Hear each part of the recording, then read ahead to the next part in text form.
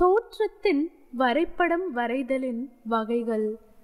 கோடுகள் கூடுவதாக தோன்றிய புள்ளிகளின் எண்ணிக்கையை பொறுத்து தோற்றத்தின் வரைபடங்களில் 3 முக்கிய வகைகள் ஆகும். 1. ஒரு புள்ளியான தோற்றம். இந்நிலையில் இங்கு இணைக்கோடுகள் ஒரே ஒரு புள்ளியில் சேர்வது போல் தோன்றும். எல்லைக்கோட்டில் அனைத்தும் கூடும் புள்ளி மற்றும் கூடுவது போல் தோன்றும் புள்ளியும் ஒரே சமதளத்தில் அமைகிறது. பார்வையின் மையமானது வலக்கோணத்தில் பொருளின் ஒரு புறமாகவும் மற்றும் அப்பக்கமானது காண்பவருக்கு இணைக்கோடாகவும் இருக்கும். அடிப்பரப்பிலிருந்து அல்லாமல் இதன் படுக்கை வாகுடனும் நேர்கோட்டு கோடுகளுடனும் காணும் புள்ளிக்கு இணையாக அனைத்து பக்கங்களோ சமதளங்களோ பார்க்கக்கூடியதாக காண்பவரிடமிருந்து ஒரு புள்ளியை குறித்தும் பின்வாங்குவதாக தோன்றுகிறது. ஒரு புள்ளியான தோற்றம். 2. இரு புள்ளிகளான தோற்றம். இந்நிலையில் இங்கு எல்லைக்கோட்டில் இரு புள்ளிகளில் இணைக்கோடுகள் சந்திப்பு புள்ளியிலிருந்து இப்புள்ளிகளின் இடைவெளியானது பொருளை காண்பவரின் கண்ணோட்ட நிலையை பொறுத்து இதில் குறைந்தது 2 - 3 வரை சமதளங்களை காண முடியும். இங்கு காண்பவரின் சந்திப்புள்ளிக்கு இணையானதாக தளப்பரப்பும் அமைவதில்லை. ஆனால் நேர்குத்து கோடுகள் இணையானவையாக அமைகின்றன.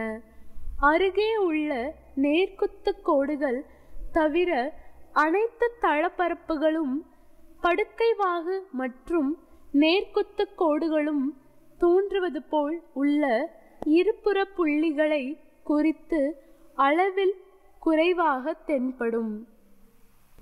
இரு புள்ளியான தோற்றம். 3. முப்புள்ளிகளான தோற்றம்.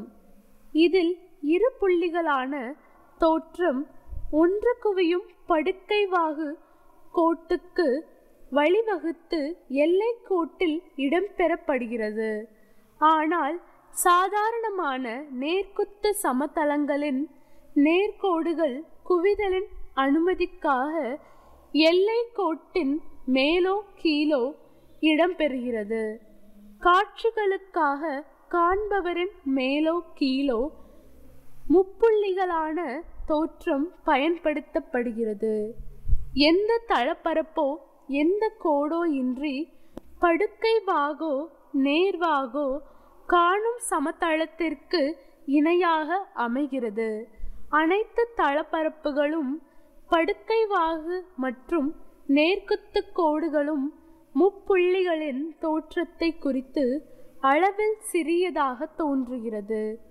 இவைகளின் இரு புள்ளி தோற்றங்கள் பொருள்களையும் இடைவெளிகளையும் குறிக்க இவைகளை நாம் காண்பது போலவே மிகவும் சாதாரண வழிவகையில் பயன்படுத்தப்படுகிறது.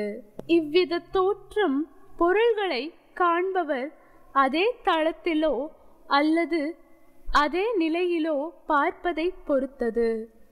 தளம் சமமானதாக உத்தேசிக்கப்படுகிறது மற்றும் கலைஞன் மேலோ கீழோ அன்றி நேராக பார்ப்பவராகவும் உத்தேசிக்கப்படுகிறது.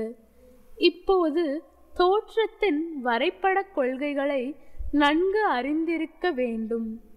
வகுப்பறை செயல்பாட்டில் நாம் காணும் மாதிரியில் துல்லியமானதை அடைய நாம் அறிந்ததை செயலாற்ற பங்கு கொள்வோம்.